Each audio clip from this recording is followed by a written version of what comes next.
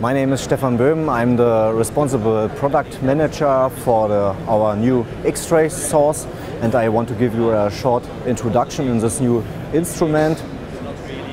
Here we can see we have a microfocus X-rays tube inside with a target spot of 15 by 50 microns.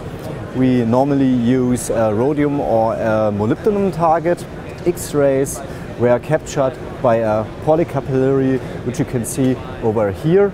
The X-rays were guided through the polycapillary via a total reflection at the inner walls of the capillary and will focus afterwards on a very small spot.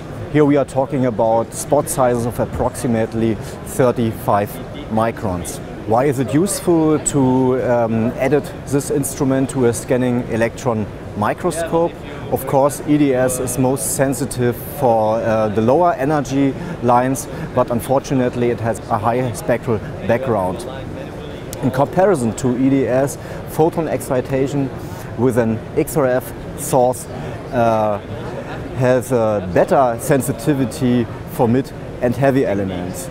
So you have the possibility to detect heavy trace element lines, and so we can achieve detection limit from 100 ppm for light matrix such as glasses or aluminum alloys, or 200 ppm for a heavy matrix, which improves the results for the quantification.